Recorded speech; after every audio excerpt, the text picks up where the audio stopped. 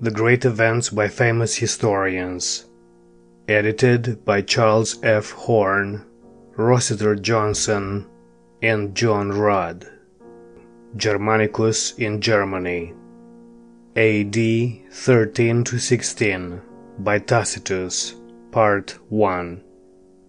When the Germans first became known to the Romans, about B.C. 112, they showed themselves as warlike tribes along the northern borders of Italy and in various parts of Gaul, where Caesar afterward had frequent encounters with them, driving them across the Rhine into their own country. But Caesar's knowledge of them was confined to those tribes whose dwellings were near the Rhine, beyond which he did not pursue them. Augustus fortified against the Germans along the Rhine, and Drusus, his stepson, took command against them, defeating them in several expeditions.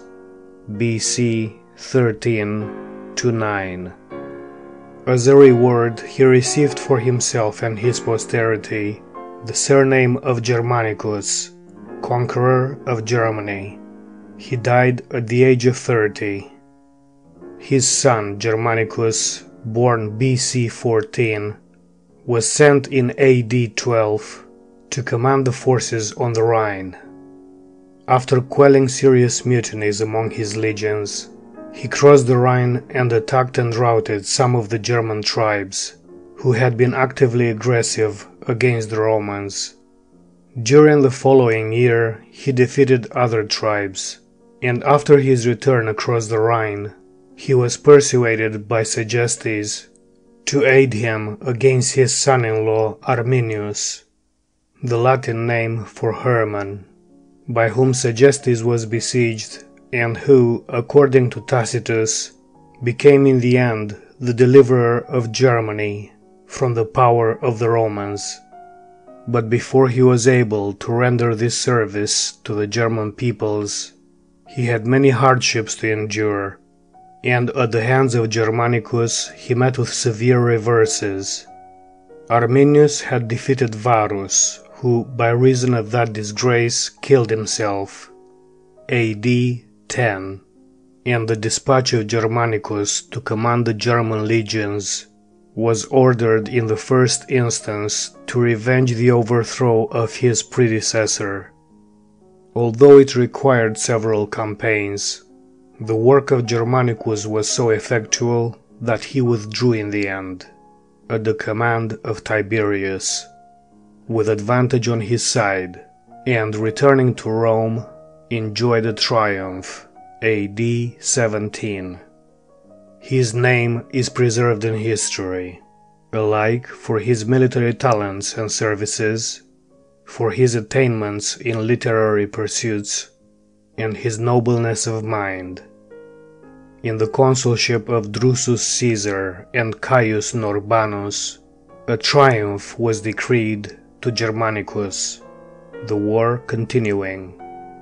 He was preparing with all diligence to prosecute it in the summer, but anticipated it by a sudden eruption early in the spring in the territories of the Catians, for he had conceived the hope that the enemy was divided into opposite parties under Arminius and Segestes, both remarkable for perfidy and fidelity toward us.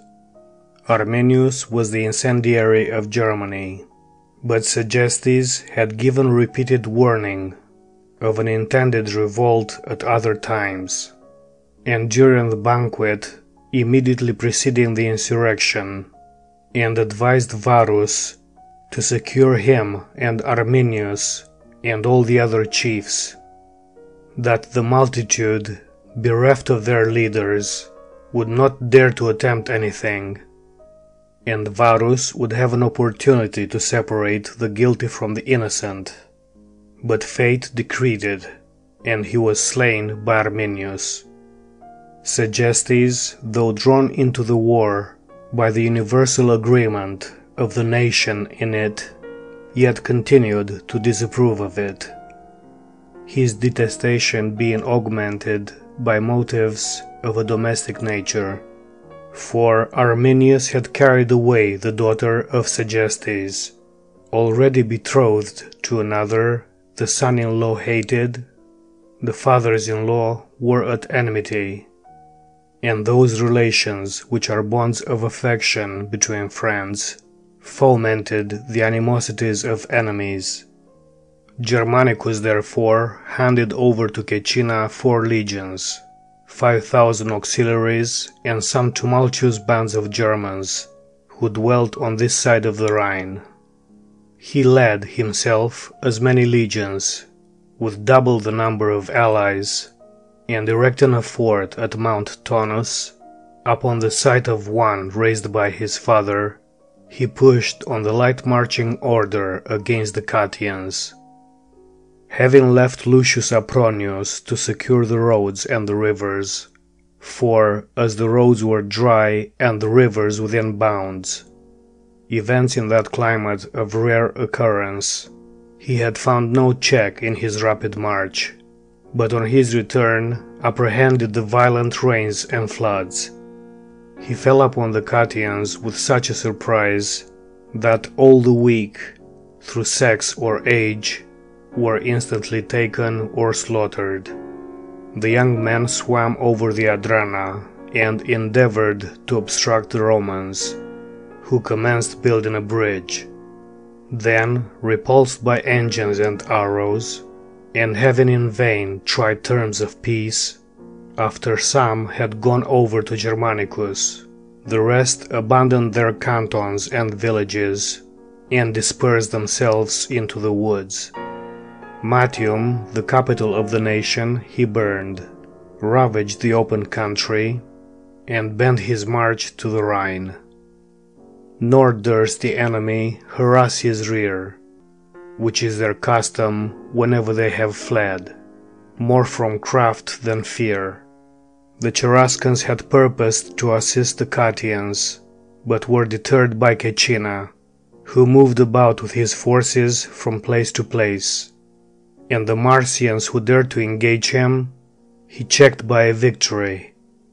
Soon after arrived deputies from Segestes, praying relief against the violence of his countrymen by whom he was besieged. Arminius having more influence with them than himself, because he advised war. For the barbarians, the more resolute in daring a man is, the more he is trusted and preferred in times of commotion.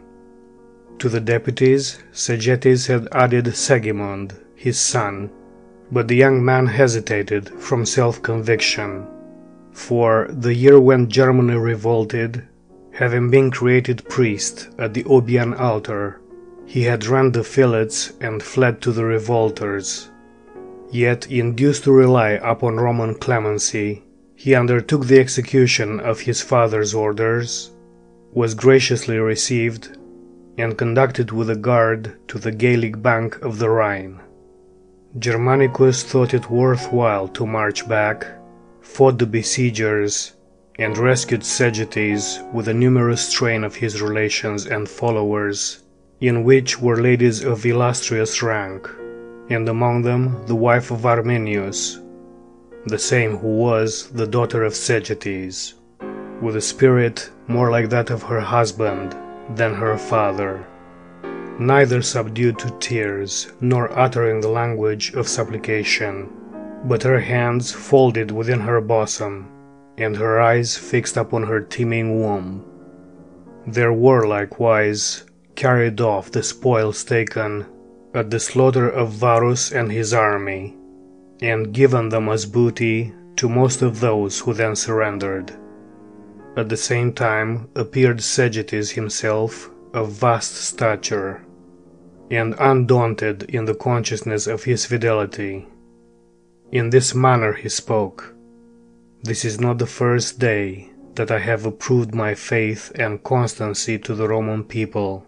From the moment I was by the deified Augustus presented with the freedom of the city, I have chosen my friends and enemies with reference to your interests, and that, not from hatred of my country, for odious are traitors even to the party they prefer, but because the interests of the Romans and Germans were the same, and because I was inclined to peace rather than war.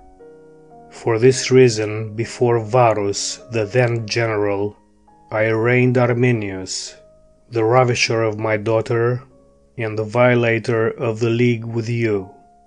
Put off from the suppiness of the general, and seeing there was little protection in the laws, I importuned him to throw into irons myself and Arminius, and his accomplices. Witness that night. To me, I would rather it had been the last. More to be lamented than defended are the events which followed. However, I cast Arminius into irons, and was myself cast into irons by his faction. And now, on the first opportunity of conferring with you, I prefer all things to new, peace to turbulence, and at the same time I might be a fitting mediator for the German nation, with no view of reward, but to clear myself of perfidy, if they would rather repent than be destroyed. For the youth and inexperience of my son I implore pardon. I admit my daughter has been brought into this state by constraint. It will be yours to consider which should preponderate with you, that she is the wife of Arminius or the daughter of Segetes. The answer of Germanicus was gracious. He promised indemnity to his children and kindred, and to himself as a retreat a place called Vetera, in the province. Then returned with his army, and by the direction of Tiberius received the title of Imperator.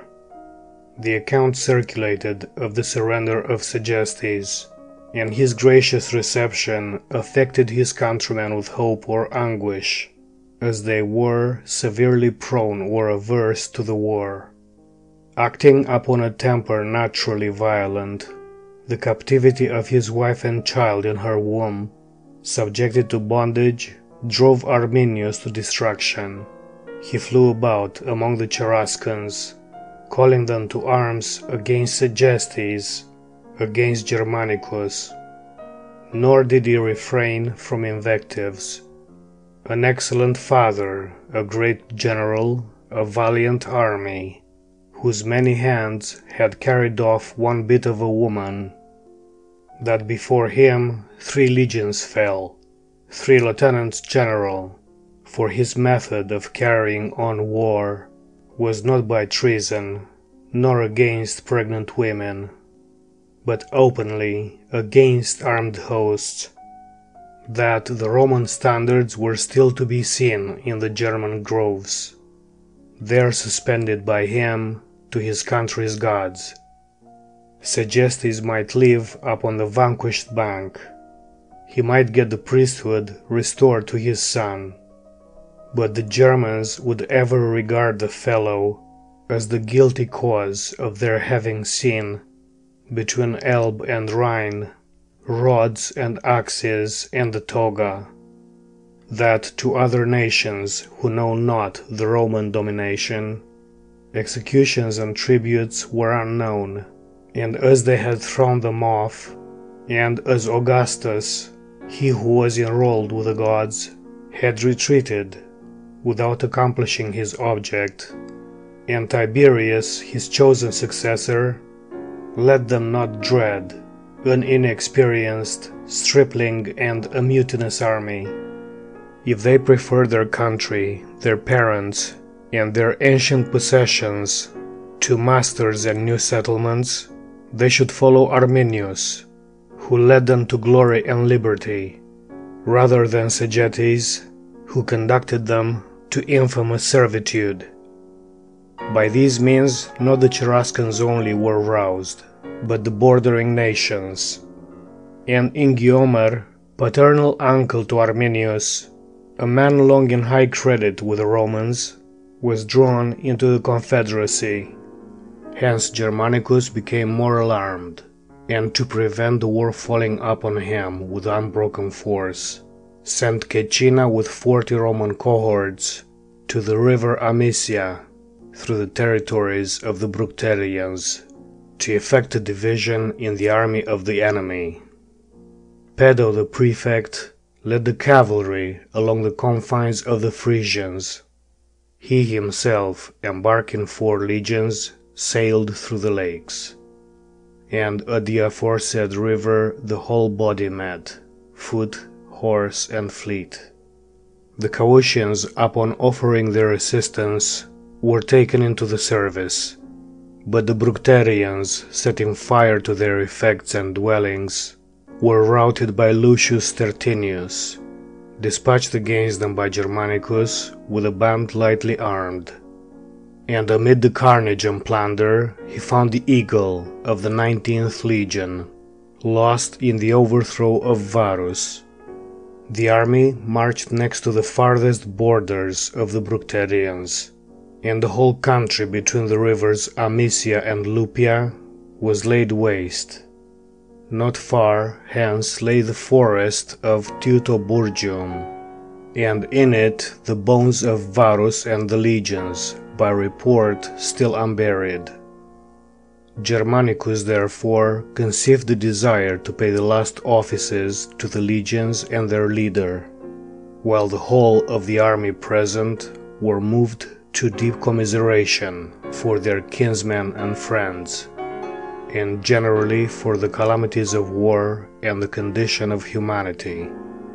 Caecina, having been sent before to explore the gloomy recesses of the forest, and to lay bridges and causeways over the watery portions of the morasses and insecure places in the plains, they enter the doleful scene, hideous in appearance and association.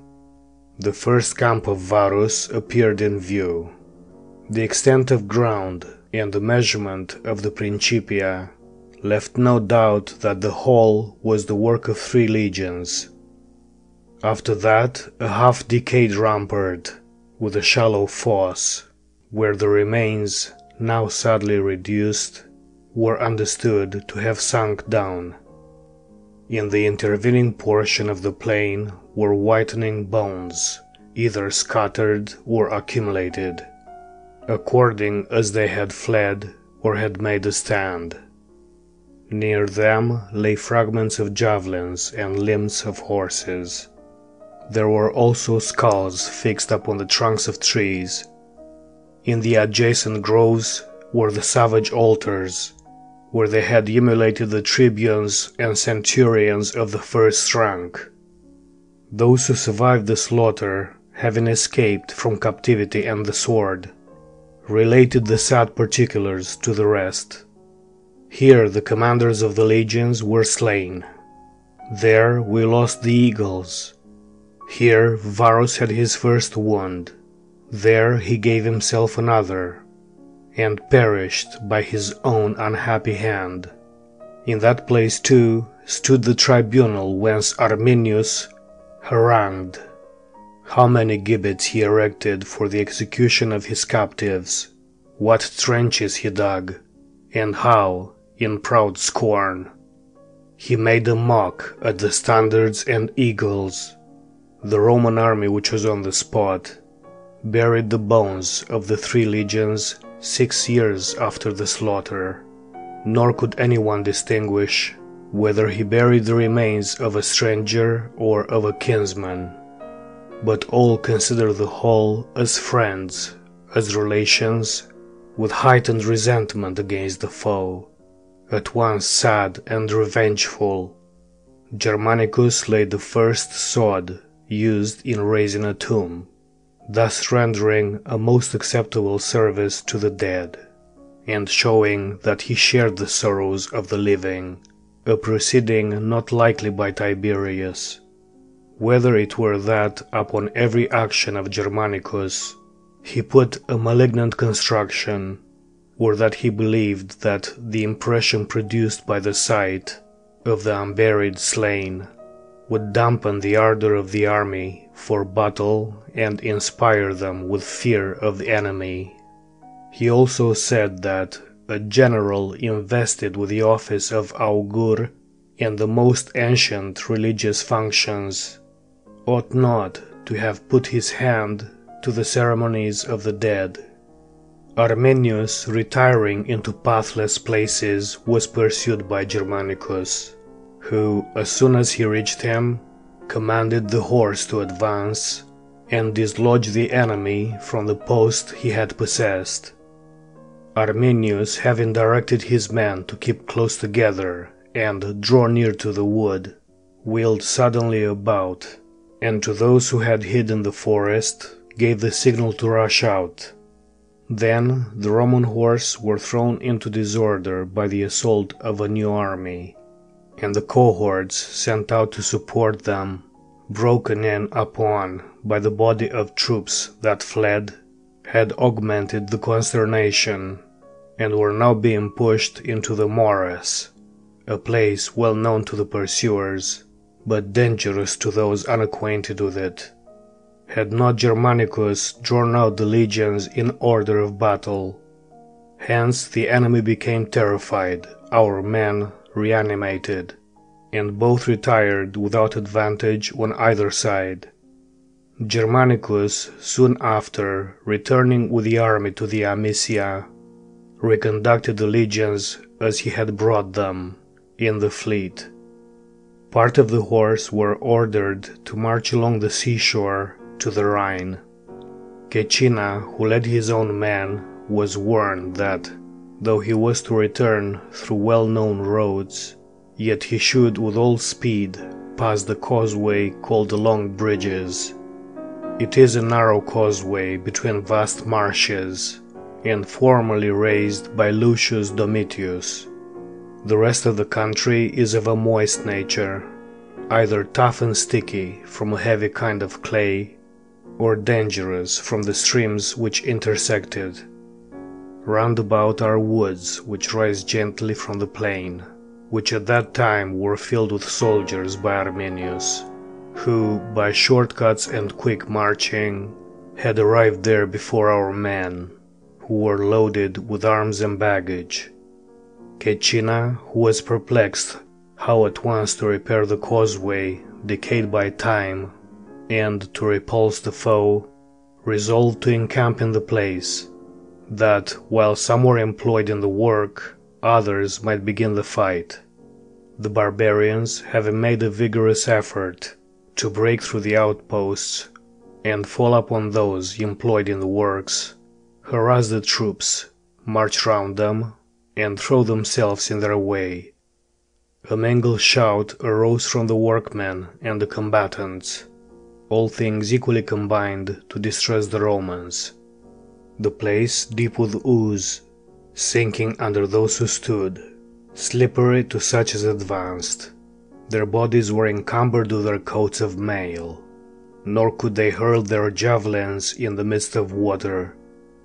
The Cheruscans, on the contrary, were inured to encounters in the bogs, their persons tall, their spears long, so as to wound at distance. At last the legions, already giving way, were saved from defeat by the approach of night. The Germans, not feeling fatigue on account of their success, without refreshing themselves with sleep, even then diverted all the courses of the springs which rise in the neighboring mountains into the plains, thus the ground being flooded, and the work, as far as they had carried it, overturned, the soldiers had all to do over again.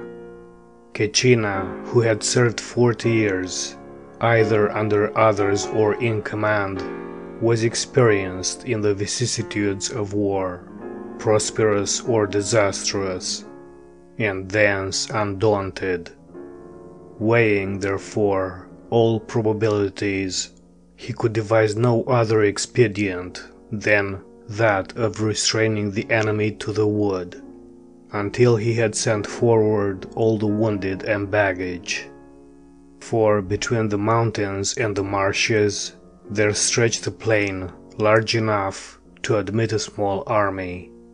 To this purpose the legions selected were the 5th for the right wing and 21st for the left, the soldiers of the 1st Legion to lead the van of the 20th to oppose the pursuers. It was a restless night to both armies, but from different causes. The barbarians, with festive carousals, songs of triumph or horrid cries, filled the vales below and echoing wood. Among the Romans were feeble fires, low broken murmurs. They leaned, drooping here and there, against the pales, or wandered about the tents, more like men wanting sleep than quite awake. The general, too, was alarmed by direful visions during his sleep. He thought he heard and saw Quintilius Varus rising out of the marsh, all besmeared with blood, stretching forth his hand and calling upon him. But that he rejected the call, and pushed back his hand as he held it toward him. At break of day, the legions posted on the wings, whether from perverseness or fear, deserted their post and took sudden possession of a field beyond the bogs. Neither did Arminius fall straight upon them, though they lay open to assault.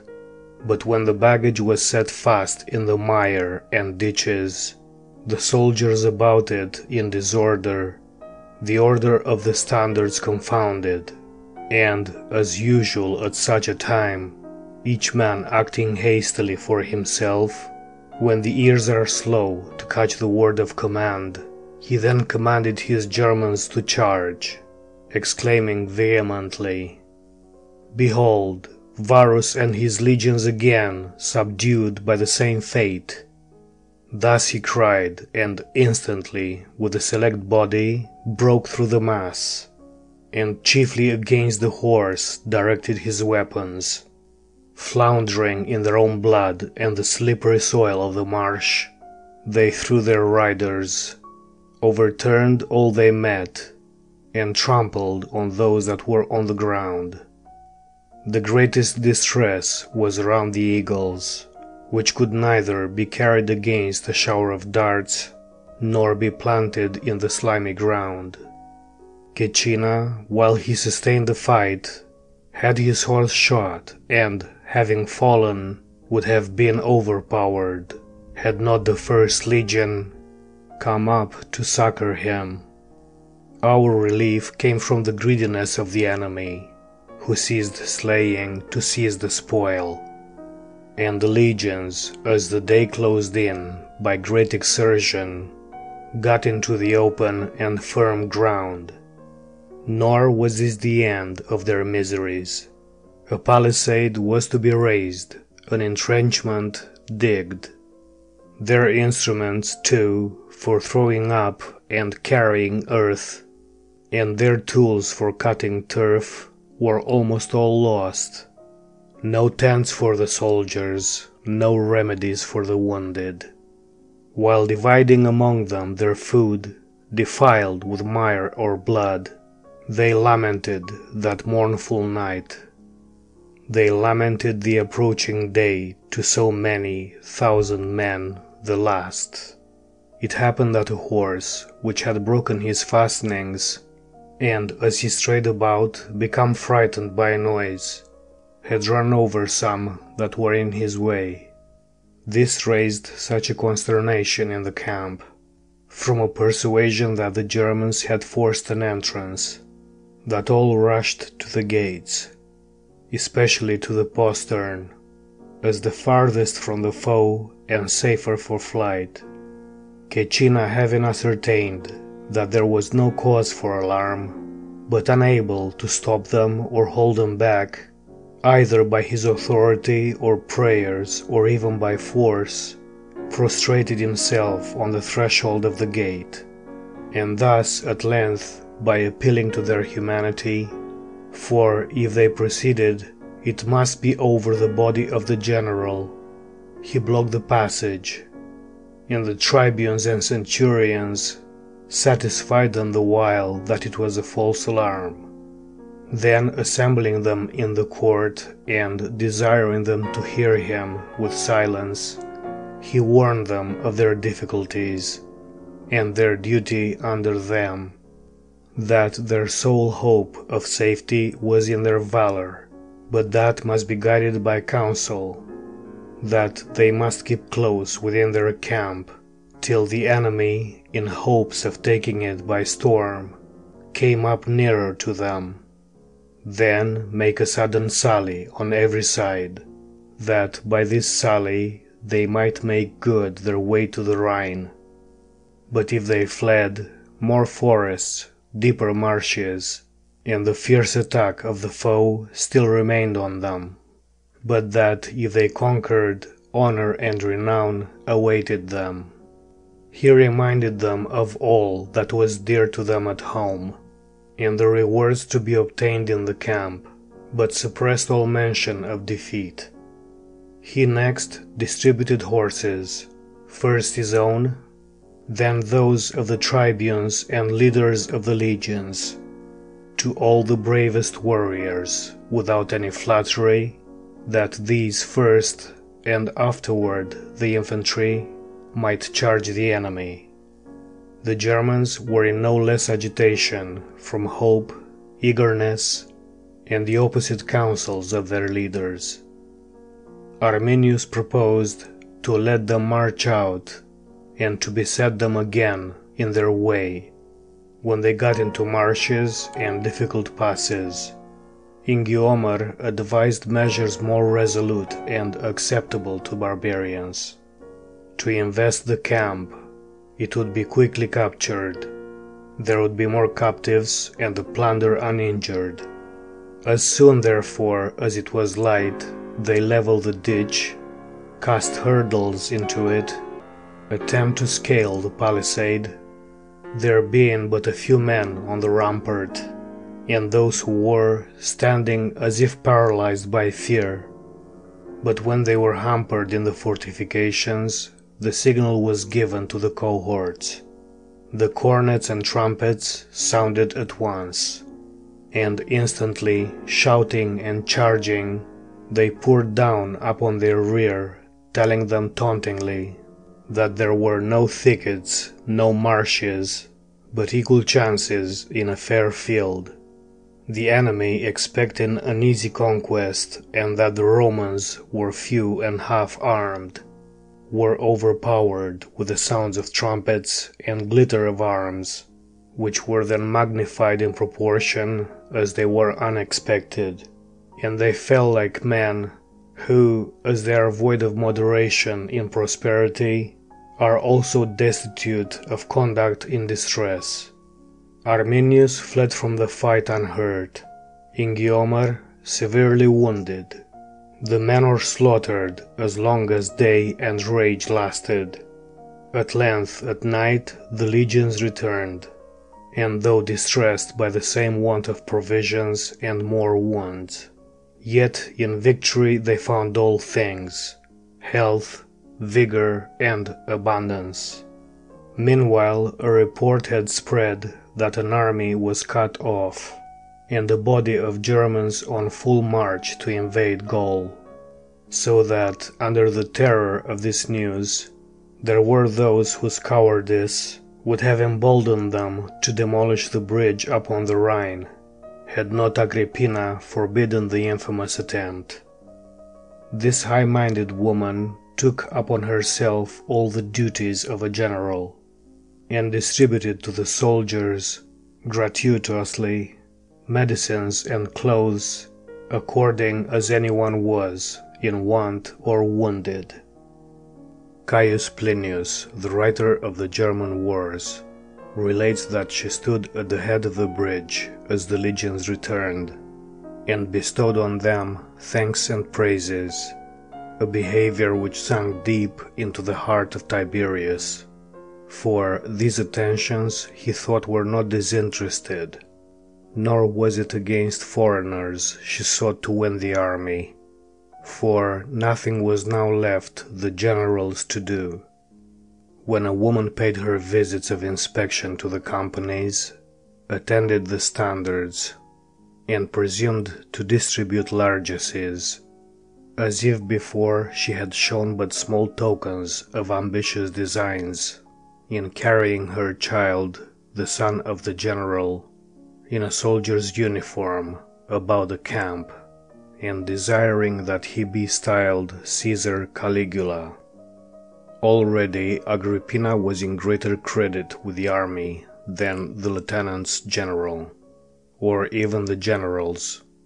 A woman had suppressed a sedition which the authority of the emperor was not able to restrain. These jealousies were inflamed and ministered to by Sejanus, who was well acquainted with the temper of Tiberius, and supplied him with materials for hatred prospectively, that he might treasure them up in his heart, and draw them out augmented in bitterness. Germanicus in Germany, A.D. 13 to 16, by Tacitus, Part 2.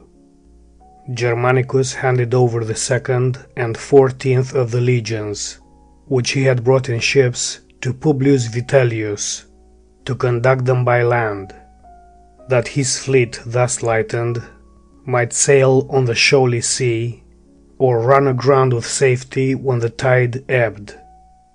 Vitellius at first marched without interruption, while the ground was dry, or the tide flowed within bounds. Presently the ocean began to swell by the action of the northwest wind upon it, and also by the influence of the equinoctial constellation, at which season the sea swells most. The troops were miserably harassed and driven about. The lands were completely inundated. The sea, the shore, the fields had one uniform face.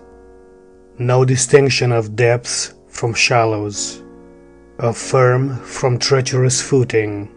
They were overturned by billows, absorbed by the eddies, beasts of burden, baggage and dead bodies floated among them, and came in contact with them. The several companies were mixed at random, wading now breast high, now up to their chin. Sometimes, the ground failing them, they fell, some never more to rise. Their cries and mutual encouragements availed them nothing, the noise of water drowning them. No difference between the coward and the brave, the wise and the foolish. None between circumspection and haphazard, but all were involved in the sweeping torrent. Vitellius at length, having by great exertion gained the higher ground, withdrew the legions thither, where they passed the night without fire and without food, many of them naked or lamed, not less miserable than men enclosed by an enemy, for even such had the resource of an honorable death, while these must perish ingloriously. Daylight restored the land, and they marched to the river Unsingis, where Germanicus had gone with his fleet. The legions were then embarked, while rumor reported that they were sunk. Nor was their escape believed, until Germanicus and the army were seen to return. Stertinius, who had been sent before to receive the submission of Sigimar, the brother of Segestes, had now brought him and his son to the city of the Euboeans. Both were pardoned, the father promptly, the son with more hesitation, because he was said to have insulted the corpse of Varus. For the rest, Spain, Italy and the Gauls vied in supplying the losses of the army, offering arms, horses, money, whatever each had at hand. Germanicus, applauding their zeal, accepted only the horses and arms for the war. With his own money he assisted the soldiers, and to soften by kindness also the memory of the late disaster, he visited the wounded, extolled the exploits of individuals, and looking at their wounds with hopes, encouraged some, with a sense of glory animated others, and by affability and attention confirmed them all in devotion to himself and to his service. Between the Romans and the Cheruscans flowed the river Visurgis. On its bank stood Arminius with the other chiefs, inquiring whether Germanicus was come, and being answered that he was there, he prayed leave to speak with his brother. This brother of his was in the army. His name Flavius, remarkable for his fidelity, and for the loss of an eye under Tiberius. Permission was granted. Flavius, advancing, was saluted by Arminius, who, having removed his own attendants, requested that the archers ranged upon our bank might retire.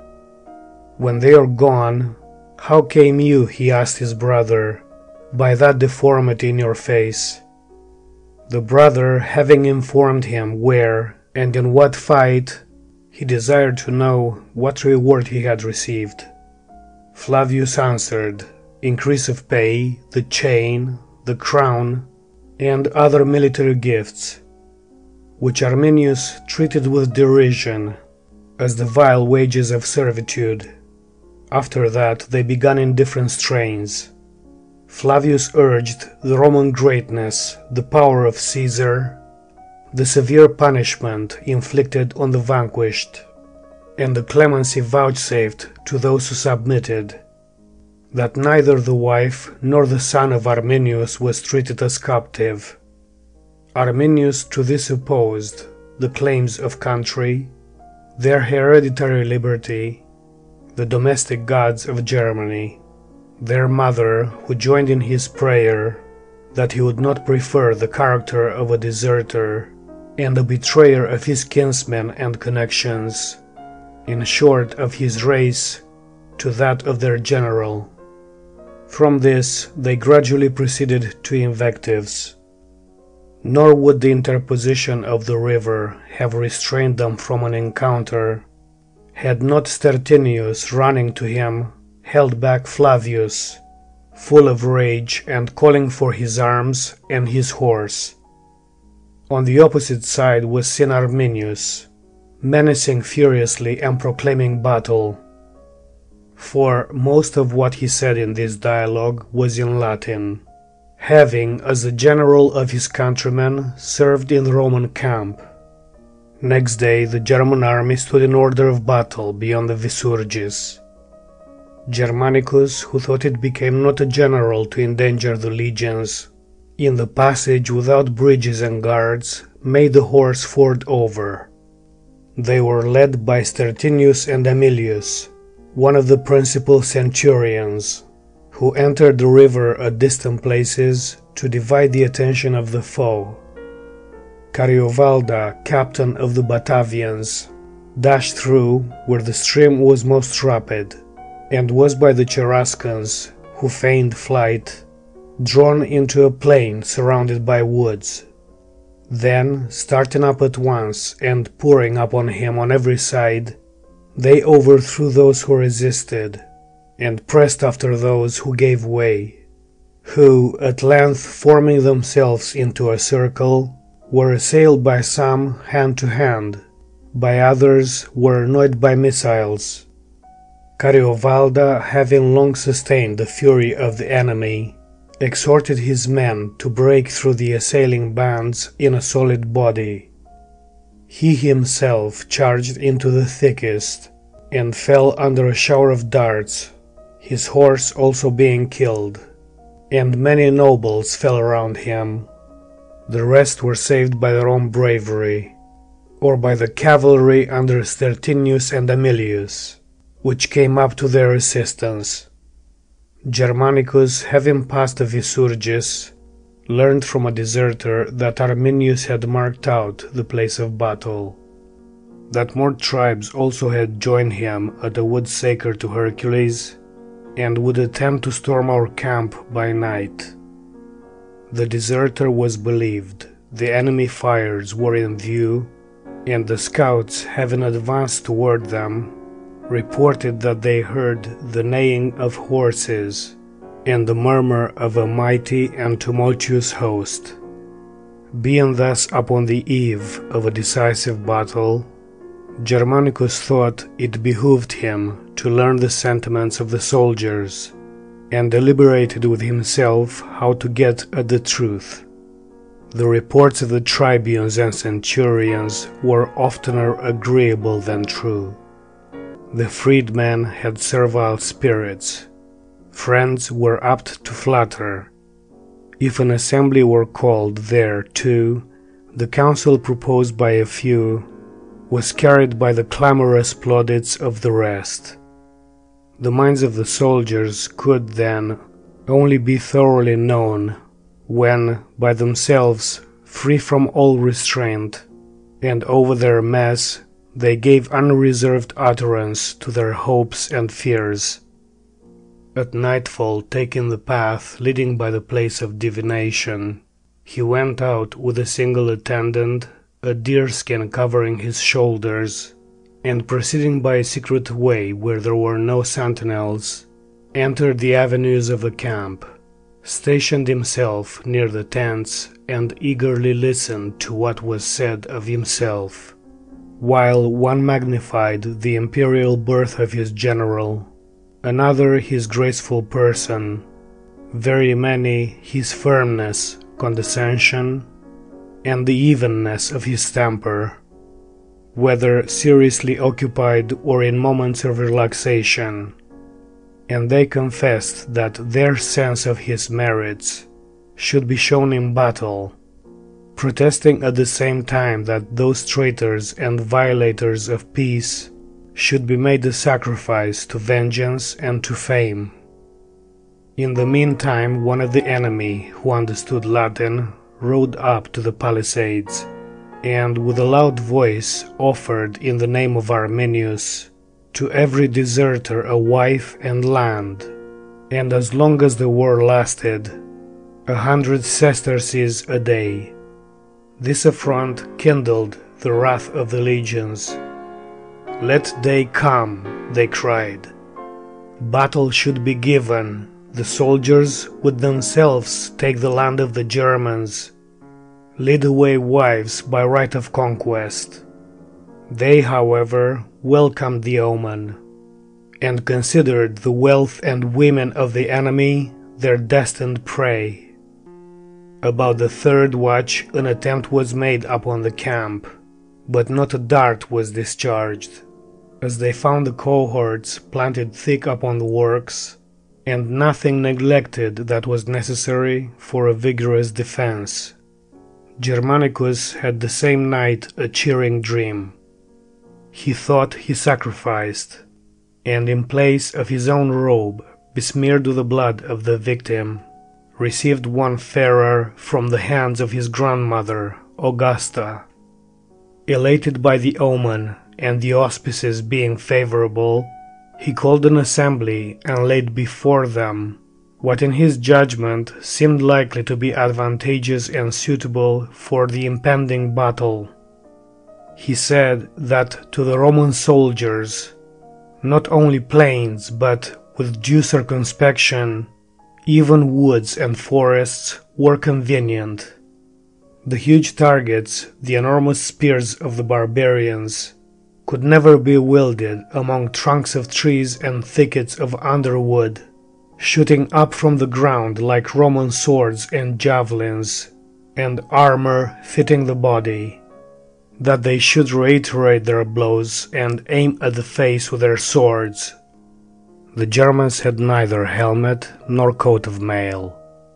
Their bucklers were not even strengthened with leather or iron, but mere contextures of twigs, and boards of no substance flourished over with paint. Their first rank was armed with pikes in some sort. The rest had only stakes burned at the end or short darts. And now to come to their persons, as they were terrific to sight, and vigorous enough for a brief effort, so they were utterly impatient of wounds, unaffected with shame for misconduct, and destitute of respect for their generals. Cowards in adversity, in prosperity despisers of all divine, of all human laws. If weary of marches and sea voyages, they wished an end to these things. By this battle it was presented to them. The Elbe was now nearer than the Rhine. There was nothing to subdue beyond this. They had only to place him, crowned with victory, in the same country which had witnessed the triumphs of his father and uncle, in whose footsteps he was treading. The ardor of the soldiers was kindled by this speech of the general, and the signal for the onset was given. Neither did Arminius or the other chiefs neglect solemnly to assure their several bands that these were Romans, the most desperate fugitives of the Varian army, who, to avoid the hardships of war, had put on the character of rebels, who, without any hope of success, were again braving the angry gods, and exposing to their exasperated foes, some of them backs burdened with wounds, others limbs enfeebled with the effects of storms and tempests. Their motive for having recourse to a fleet and the pathless regions of the ocean was that no one might oppose them as they approached, or pursue them when repulsed. But when they engaged hand to hand, vain would be the help of winds and oars after a defeat. The Germans needed only remember their rapine, cruelty, and pride. Was any other course left them than to maintain their liberty, and if they could not do that, to die before they took a yoke upon them? The enemy, thus inflamed and calling for battle, were led into a plain called Idistavisus. It lies between the Visurgis and the hills, and winds irregularly along, as it is encroached upon by the projecting bases of the mountains, or enlarged by the receding banks of the river. At their rear rose a majestic forest, the branches of the trees shooting up into the air, but the ground clear between their trunks. The army of the barbarians occupied the plain and the entrances of the forest. The Cheruscans alone sat in ambush upon the mountain, in order to pour down from thence upon the Romans when engaged in the fight. Our army marched thus, the auxiliary Gauls and Germans in front, after them the foot archers, next 4 legions, and then Germanicus with 2 praetorian cohorts and the choice of the cavalry. Then 4 legions more, and the light foot with the mounted archers, and the other cohorts of the allies. The men were on the alert and in readiness, so that the order of march might form the order of battle when they halted. As the bands of Cheruscans, who had impatiently rushed forward, were now perceived, Germanicus commanded the most efficient of his horse to charge them in the flank, and Stertinius with the rest to wheel round to attack them in the rear, and promised to be ready to assist them at the proper moment. Meanwhile, an omen of happiest import appeared. 8 eagles, seen to fly toward the wood and to enter it, caught the eye of the general. "Advance," he cried, "follow the Roman birds, follow the tutelar deities of the legions." At once the foot charged, and the cavalry sent forward attacked their flank and rear. And, strange to relate, the 2 divisions of their army fled opposite ways. That in the wood ran to the plain, that in the plain rushed into the wood. The Cheruscans between both were driven from the hills. Among them Arminius formed a conspicuous object, while with his hand, his voice, and the exhibitions of his wounds, he strove to sustain the fight.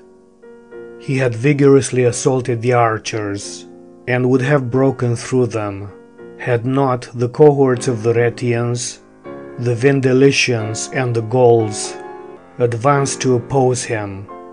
However, by his own personal effort and the impetus of his horse, he made good his passage, his face besmeared with his own blood to avoid being known. Some have related that the Cautions, who were among the Roman auxiliaries, knew him and let him go. The same bravery or stratagem procured in Guiomar his escape. The rest were slain on all hands. Great numbers attempting to swim the Visurgis perished either by the darts showered after them, or the violence of the current, or, if they escaped these, they were overwhelmed by the weight of the rushing crowd and the banks which fell upon them. Some, seeking an ignominious refuge, climbed to the tops of trees, and concealing themselves among the branches, were shot in sport by the archers, who were brought up for the purpose. Others were dashed against the ground as the trees were felled. This was a great victory, and withal achieved without loss on our side. The slaughter of the foe, from the 5th hour of the day until night, filled the country for 10 miles with carcasses and arms. Among the spoils chains were found, which, sure of conquering, they had brought to bind the Roman captives. The soldiers saluted Tiberius as Imperator upon the field of battle, and raising a mount placed upon it, after the manner of trophies, the German arms with the names of all the vanquished nations inscribed below.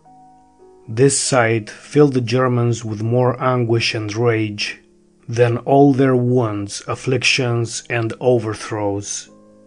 They who were just now prepared to abandon their dwellings and retire beyond the Elbe, meditate war and grasp their arms. People, nobles, youth, aged, all rushed suddenly upon the Roman army in its march and disordered it. Lastly, they chose a position shut in by a river and a forest, the inner space being a confined and humid plain. The forest, too, surrounded with a deep marsh, except that the Angrivari had elevated one side by erecting a broad mound to part them and the Cheruscans. Here their foot were posted. Their horse were concealed among the neighboring groves, that they might be on the rear of the legions when they had entered the wood. Nothing of all this was a secret to Germanicus. He knew their counsels, their stations, their overt movements and their concealed measures, and turned their subtlety to the destruction of themselves. To Seius Tubero, his lieutenant, he committed the horse and the plain. The infantry he so formed that part might pass the level approaches into the wood, and the rest force their way up the rampart. Whatever was arduous he reserved to himself, the rest he committed to his lieutenants. Those who had the even ground to traverse easily forced an entrance, but they who were to storm the rampart were battered from above, as if they had been assaulting a wall. The general perceived the inequality of this close encounter, and, drawing off the legions a small distance, ordered the slingers and engineers to discharge their missiles and dislodge the enemy. Immediately darts were poured from the engines, and the defenders of the barrier, the more conspicuous they were, with the more wounds were bitten down. Germanicus, having taken the rampart, first forced his way at the head of the praetorian cohorts into the wood, and there fought foot to foot. Behind the enemy was the morass, behind the Romans the mountains or the river. No room for either to retreat, no hope but in valor, no safety but in victory. The Germans were not inferior in courage, but in their method of fighting and the nature of their arms, as their vast numbers, hampered in narrow places, could not push forward, nor recover their immense spears, nor practice their usual assaults and rapid motions, being compelled by their crowded condition to adopt a stationary manner of fighting.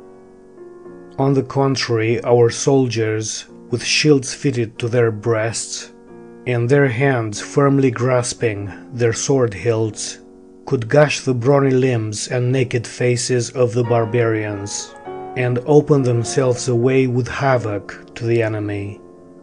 Besides, the activity of Arminius now failed him, being either exhausted by a succession of disasters, or disabled by his recent wound. Nay, Ingiomer too, who flew from place to place throughout the battle, was abandoned by fortune rather than courage. Germanicus, to be easier known, pulled off his helmet, and exhorted his men to prosecute the slaughter. They wanted no captives, he said. The extermination of the people alone would put an end to the war. It was now late in the day, and he drew off a legion to pitch a camp. The rest glutted themselves till night with the blood of the foe. The horse fought with doubtful success. Germanicus, having in a public harangue praised his victorious troops, raised a pile of arms with this proud inscription, that the army of Tiberius Caesar, having subdued the nations between Rhine and Elbe, had consecrated these memorials to Mars, to Jupiter, and to Augustus. Of himself he made no mention, either fearful of provoking envy, or that he felt satisfied with the consciousness of his own merit. He next charged Stertinius with a war among the Angrivarians, and he would have proceeded had they not made haste to submit. Approaching as supplicants and making a full confession of their guilt, they received pardon without reserve. The summer being now far advanced, some of the legions were sent back into winter quarters by land. The greater part Caesar put on board the fleet, and conveyed them along the Amisia to the ocean. The sea, at first serene, resounded only with the oars of 1,000 ships, or their impulse under the sail.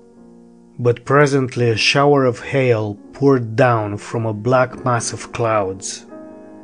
At the same time, storms raging on all sides in every variety, the billows rolling now here, now there, obstructed the view and made it impossible to manage the ships. The soldiers, too, unaccustomed to the perils of the sea, in their alarm embarrassed the mariners, or helping them awkwardly, rendered unavailing the services of the skillful. After this, the whole expanse of air and sea was swept by a southwest wind, which, deriving strength from the mountainous regions of Germany, its deep rivers and boundless tract of clouded atmosphere, and rendered still harsher by the rigor of the neighboring north, tore away the ships, scattered and drove them into the open ocean or upon islands, dangerous from precipitous rocks or the hidden sandbanks which beset them. Having got a little clear of these, but with great difficulty, the tide turned, and flowing in the same direction as that in which the wind blew, they were unable to ride at anchor or bail out the water that broke in upon them. Horses, beasts of burden, baggage, even arms were thrown overboard to lighten the holds of the vessels, which took in water at their sides and from the waves running over them. Around them were either shores inhabited by enemies, or a sea so vast and unfathomable as to be supposed to be the limit of the world and unbounded by any land. Part of the fleet was swallowed up. Many ships were driven upon remote islands, where, without a trace of civilized humanity, the men perished through famine, or were kept alive by the carcasses of horses that were dashed upon the same shore. The galley of Germanicus alone reached the coast of the Cautions, where during the whole period of his stay, both day and night, amid the rocks and prominences of the shore, he reproached himself as being the author of such overwhelming destruction, and was hardly restrained by his friends from destroying himself in the sea. At last, with the returning tide and favoring gale, the shattered ships returned, almost all destitute of oars, or with garments spread for sails, and some towed by those which were less disabled. He repaired them hastily and dispatched them to search the islands. By this diligence the greater part were recovered. Many were by the Angrivarians, our new subjects, redeemed from their more inland neighbors and restored, and some, driven into Great Britain, were sent back by the petty kings. Each according to the remoteness of the region he had returned, from recounted the wonders he had witnessed, the impetuosity of whirlwinds, strange birds, sea monsters of ambiguous form between man and beast, things either seen or fancied from the effects of fear. Intelligence of this wreck animated the Germans with hopes of renewing the war, which Germanicus, perceiving, resolved to check. He commanded Caius Silius with 30,000 foot and 3,000 horse to march into the country of the Catians. He himself with a greater force invaded the Marsians, where he learned from Molovendus, their general, lately taken into our subjection, that the eagle of one of Varus's legions was hidden underground, in a neighboring grove kept by a slender guard. Instantly 2 parties were dispatched, one to face the enemy and draw him from his position, the other to march around upon the rear and open the ground. Success attended both. Hence Germanicus, advancing toward the interior with greater alacrity, laid waste the country and destroyed the effects of the late disaster. The foe, wherever they engaged, were instantly defeated, nor, as was learned from the prisoners, were they ever more dismayed. The Romans, they exclaimed, are invincible. No calamities can subdue them. They have wrecked their fleet, their arms are lost. Our shores are covered with the bodies of their horses and men, and yet they have invaded us with their usual spirit, with the same firmness, and as if their numbers were increased. The army was thence led back into winter quarters, full of joy to have balanced by this prosperous expedition their misfortunes at sea, and by the bounty of Germanicus their happiness was increased, since to each sufferer he paid as much as he declared he had lost. Neither was it doubted but that the enemy was tottering and concerting measures for obtaining peace, and that the next summer would terminate the war. Tiberius by frequent letters pressed him to come home to the triumph decreed him. He urged also that he had experienced enough of events and casualties. He had indeed fought great and successful battles, but he must likewise remember his losses and calamities, which, however, owing to wind and waves and no fault of the general, were yet great and grievous. He himself had been sent 9 times into Germany by Augustus, and effected much more by policy than arms. It was thus he had brought the Sigumbrians into subjection, thus the Suevians. Thus King Marobodus had been obliged to submit to terms. The Cheruscans too and the other hostile nations, now the Roman honor was vindicated, might be left to pursue their own intestine feuds. Germanicus besought 1 year to accomplish his conquest, but Tiberius assailed his modesty with fresh importunity by offering him another consulship, the duties of which would require his presence. He added that if the war were still to be prosecuted, he should leave materials for the fame of his brother Drusus, who, as there then remained no other enemy, could acquire the title of imperator, and earn the privilege of presenting the laurel in Germany alone. Germanicus persisted no longer, though he knew that this was all hypocrisy, and that through envy he was torn away from a ripened harvest of glory.